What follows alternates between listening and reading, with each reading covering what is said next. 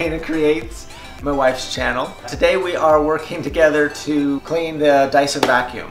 We love the Dyson vacuum. We're not sponsored by them, but we spent years, every year we'd buy a new vacuum because it stopped sucking and stopped working. And then we saved up and got a Dyson, and they're amazing. We've now had it a crazy number of years. But they're super easy to maintain, and actually we kind of fight over who can vacuum because we love it. So anyways, we're gonna show you how to empty the canister and then also how to clean it, because it's important to do that. So let's do it.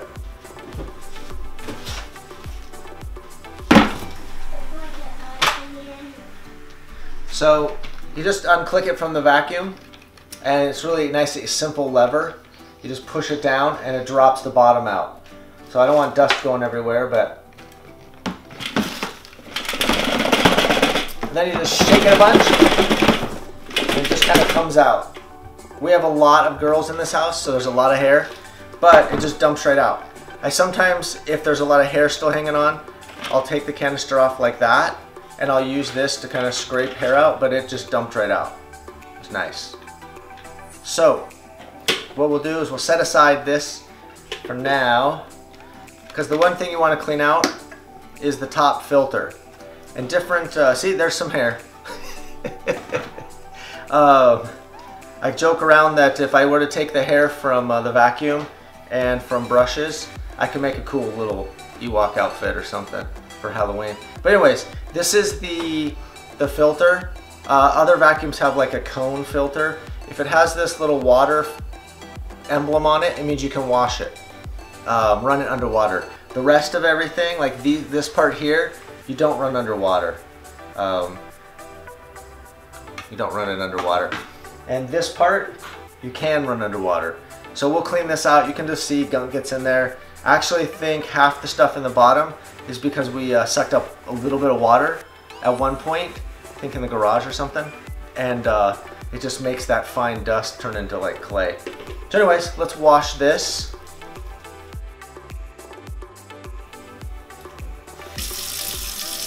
So you don't need to use soaps or anything. In fact, you might not. I think they tell you not to use soaps. But basically, it's just a filter and it gets stuff, fuzzies in there. And this just cleans it out. We should do this more often than what we do. But, you know, life happens.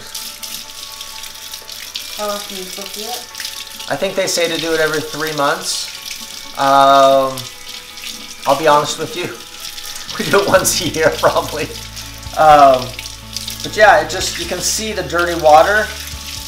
I don't know if you can quite see it, but they're just dirty water. It's a filter. They're just getting that sand and that gunk out. I'm using warm water.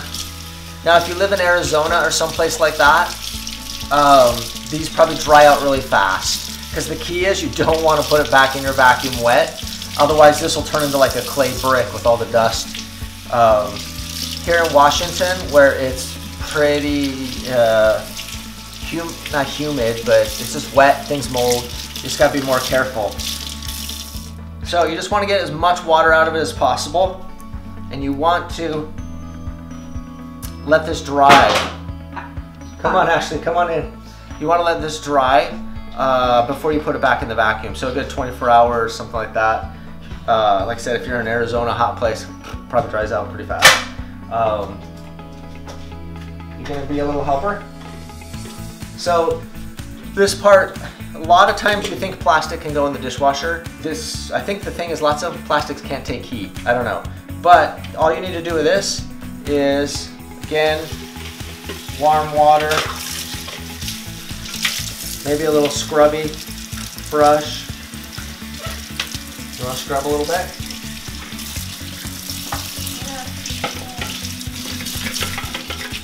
Okay, so it's just this dust.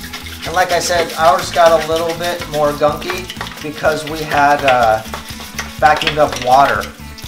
We should have cleaned it out right away, but life happens.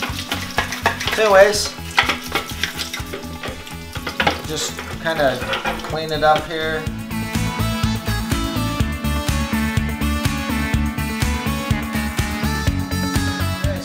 it up.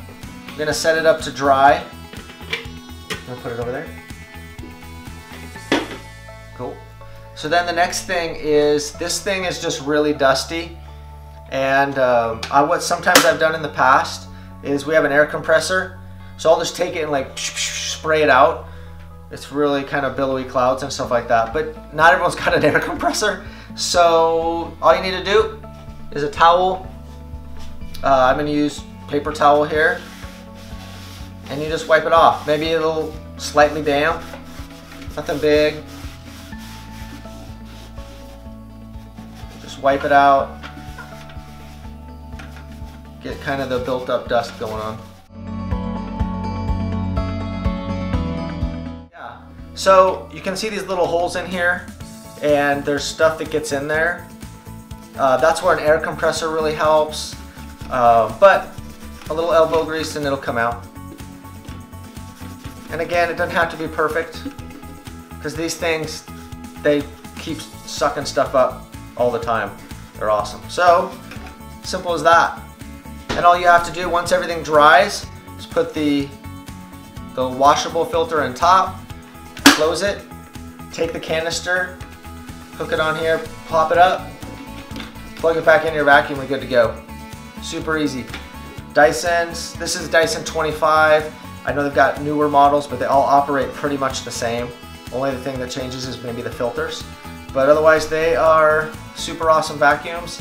Again, we're not sponsored, but we just really like our Dyson. We use it in all our cleaning videos. They're great, so it's worth saving up for them. So anyways, thanks for watching. We've got other cleaning videos in which we'll use the Dyson. But thanks. Please subscribe and click the little bell button so you'll see all the other fun videos my wife has on the channel. Bye.